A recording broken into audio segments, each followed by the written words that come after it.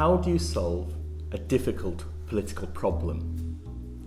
By pushing it away as far as possible from your gaze, so you can pretend that it's not there. That at least appears to be the European Union's approach. For a year now, the migration crisis has torn at the heart of the EU, creating political tensions between members and questioning the very possibility of freedom of movement within its borders.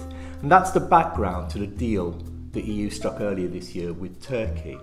Under the terms of the deal, every irregular migrant from Turkey to Greece will be sent back. And there's a one-for-one agreement by which for every Syrian refugee sent back to Turkey, one Syrian refugee will be resettled in Europe from a refugee camp in Turkey.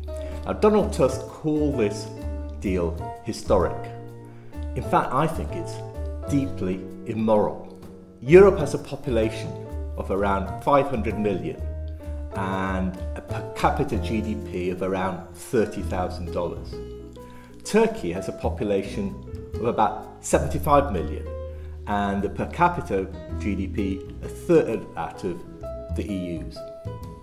If the arrival of 1 million migrants and refugees to Europe is a major imposition and the cause of a major crisis, how does the EU imagine that sending them all back to Turkey will not also be a major imposition?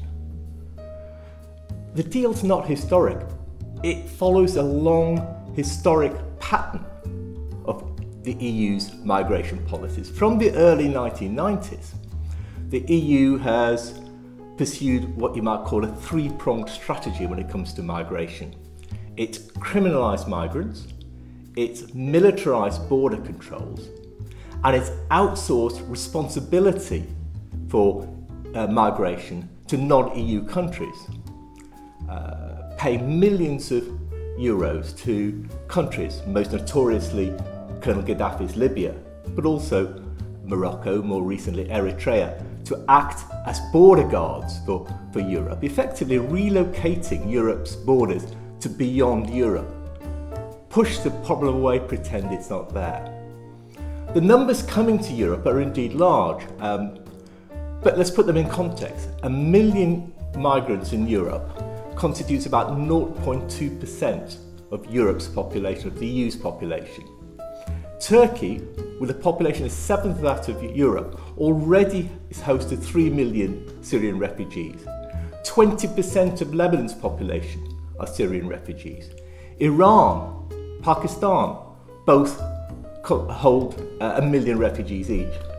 If they were to take Europe's attitude to migration, there really would be a migration crisis. And that's the most immoral aspect of the EU's policy. The poorest countries in the world already bear the greatest burden when it comes to migration, and the EU seems to want to continue that sense of the poorest countries taking major responsibility for this issue. And that's why I think the deal with Turkey, as the deals with Libya, with Morocco, with Eritrea, are a moral stain on the EU.